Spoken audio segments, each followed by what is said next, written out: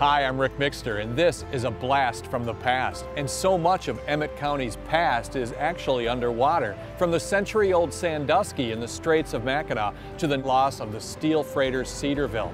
These are lost to collisions, fire, and especially storms. And it's the storms that we'll be talking about September 25th at the fairgrounds in Petoskey. In 1913, two storms slammed into this area, sinking 12 ships and taking over 250 lives. Somewhere in northern Lake Michigan, a barge was lost with 7 men. A bottle washed ashore near Mears, sharing their desperation in the king of storms. Today, the Plymouth is still missing. Join me for the essence of Emmet as we dive into the mystery of the November storms. It's a free program September 25th at the Community Center in Petoskey.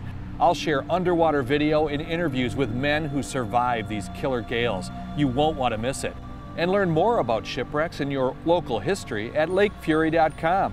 You'll be surprised at how much there is to do and discover underwater. I'll see you September 25th at the fairgrounds in Petoskey for Storm of the Century. It's truly the essence of Emmet.